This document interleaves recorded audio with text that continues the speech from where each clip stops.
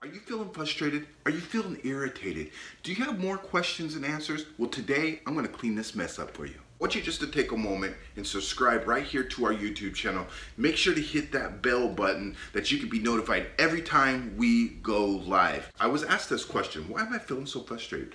Why am I so irritated? I know I'm supposed to love. I know I'm supposed to have faith, but I feel frustrated. All right, I really think that's a great question. I think that's a question that's got to be dealt with. It's got to be answered, and I'm glad you asked that question. I'm super excited that we have the ability to record this live so other people around the world can hear these questions get answered, because you are not the only one that has these questions. The world has it as well. I think one of the number one things that is really sucker punching the body of Christ today is what we call carnal words. I think the carnal words are tricking and duping the body of Christ like never seen before.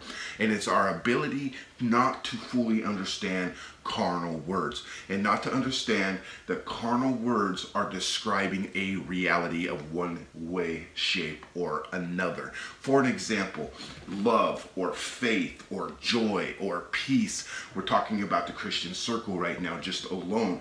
But those words are carnal words describing a spiritual reality. Now you might be asking yourself, like, how is that possible? Now think this through for a second, okay?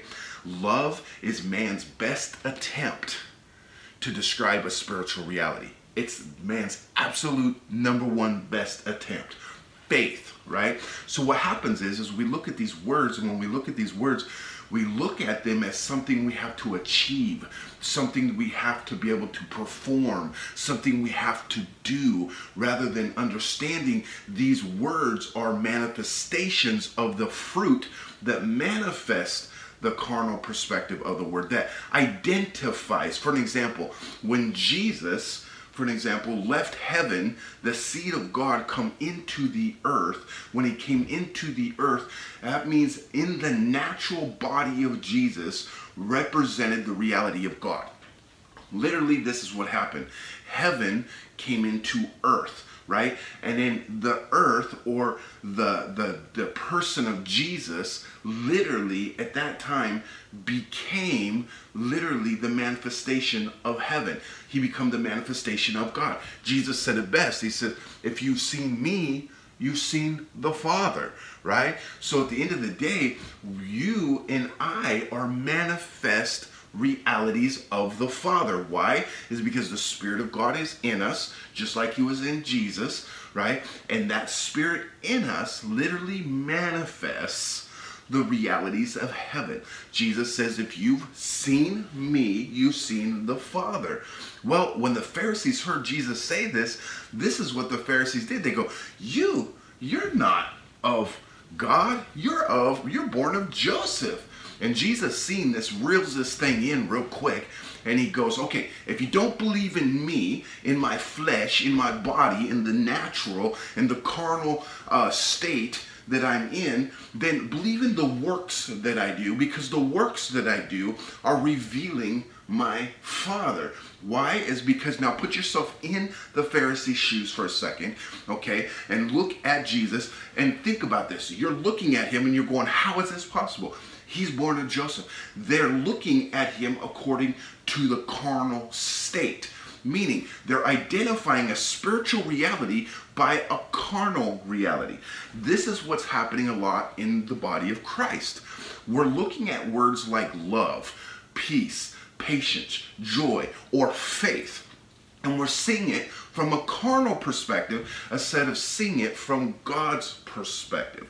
This is key to be able to overcome many things in your life. This is why many of you are frustrated. This is why many of you are hurting. This is why many of you have more questions than answers. Why? Is because you're trying to view God from a carnal perspective rather than seeing the carnal perspective from God's finished works perspective, or from God's viewpoint, right? And because we're looking at it from the opposite viewpoint, we're looking at God from another knowledge, right? We call this the knowledge of good and evil. So we're looking at God from another knowledge, discerning God from a carnal knowledge rather than discerning God from his knowledge of the Spirit of God, to be able to see his creation the way he sees it. Now, if we can capture this, guys, it's going to be able to clean up a lot of the mess in our minds. It's going to help us to be able to clean up a lot of the things and confusion that's going on. Why? Is because the weapons of our warfare, it says in Scripture, are not carnal. That means carnality is a weapon. Well, the question is that you have to ask yourself, and the viewer watching this right now has to ask himself, is whose weapon is it?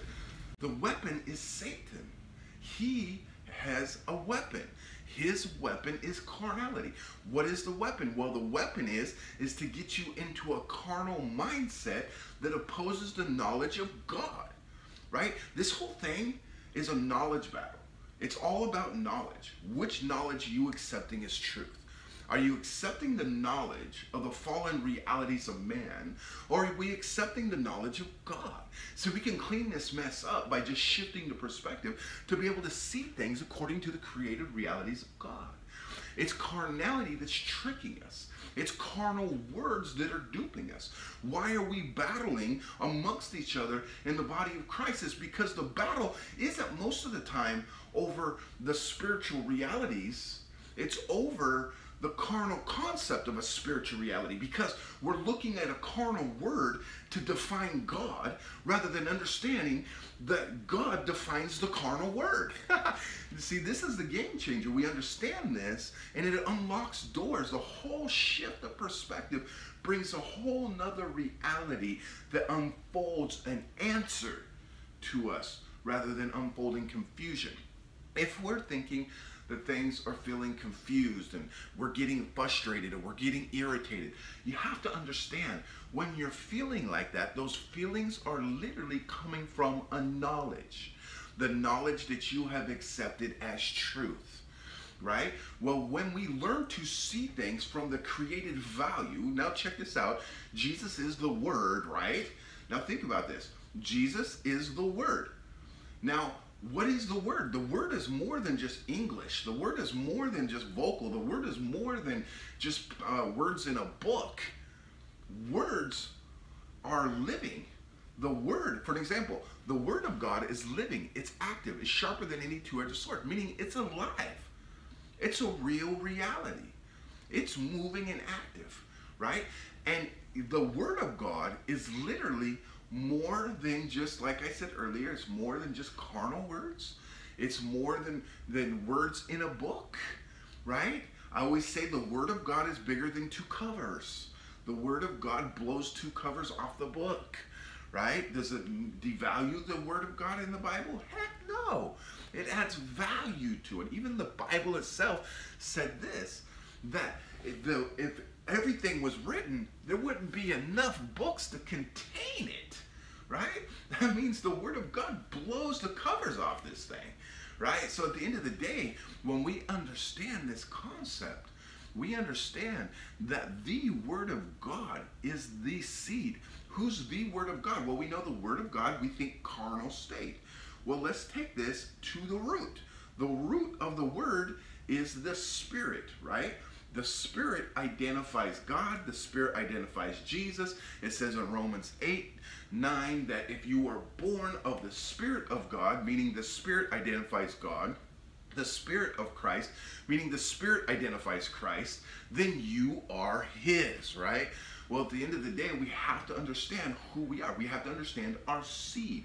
Well, the Word of God, the reference point to the Word is the Spirit, right? It says in Ephesians chapter 6, the sword of the Spirit, representing the Word, right? So when we understand that the Word of God represents the Spirit, Jesus represents His Father's Spirit, the Father represents Spirit. It says in John 4:24, if you're going to worship Him, you got to worship in spirit and truth. Why? It's because God is Spirit, right? The key is here. If we can take all these carnal words of confusion and we lay them all out, faith, joy, peace, patience, kindness, gentleness, and all the gifts of the Spirit and all the fruits of the Spirit. I always look at it like surface level. Carnality is the surface level portrait of God, right? Jesus in the flesh was a surface level portrait of God. But there was a core substance that was inside this circle, and that is the spirit that identified all the surface level stuff. So if we want to stop getting confused by what Christianity is dumping sometimes, or the perspectives of things that we're seeing, or the way we're interpreting the scripture, we have to understand the seed and understand that love is a surface level word that's describing a spiritual reality. Faith is another surface level word that's describing a spiritual reality. So when we engage the Spirit of God, we will manifest faith. We will manifest love of God. See, if I set you in a room right now with 100 people and I said, what is love to you? I would venture to say that 60 to 70% of the people would come out and give you their perspective, which would all be different types of perspective according to your life and what you've gone through. But at the end of the day, through all of that, we have to capture the realities of God in it, because I can get 60 different perspectives of love and try to discover God in that, right? But we have to understand that God is spirit. When we understand God is spirit, now we engage the Spirit of God. And when we engage it, we come into the knowledge and realities of the Spirit that manifest love, the fruits, right? This reality and understanding this concept that everything carnal is really describing a spiritual reality, right? And the thing is God says that he loved the world, right? So if he says he loves the world, then why can't you love the world? Well, if we're looking from a carnal standpoint and a carnal knowledge, and we're living by that fallen reality, then we're not to love that thing of the world. But if we're seeing it from God's perspective and we're looking at the world, of course you can love the world. Why? It's because God created it and he called it good. Has God's mind ever changed? Has God ever thought different about anything? Can anything change God's mind? He says, for he never changes. He's the same yesterday, today, and forever. So the question is, what changed? Well, it was a knowledge. It was a fallen knowledge that opposed the knowledge of God that changed.